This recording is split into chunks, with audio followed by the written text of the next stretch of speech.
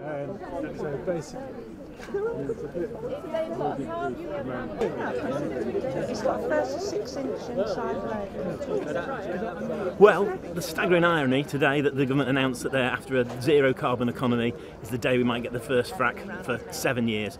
So we're here to try to show that the people don't want it, that it's not welcome, that it's not democratic, it's been rejected locally, it's overruled by the government, no one wants it here. We want to get rid of it.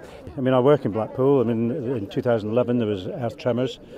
They say that they set the level very low, but that doesn't really reassure me. The only thing that will reassure me is when it actually stops, because it will stop. It's the tip of the iceberg. There is so much more. If this goes, then everywhere is up for grabs. Basically, about the only place that won't be being drilled is under the Houses of Parliament.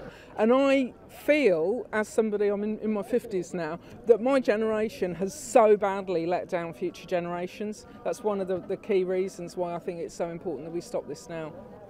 You know, we may have to influence, like above somebody, of course.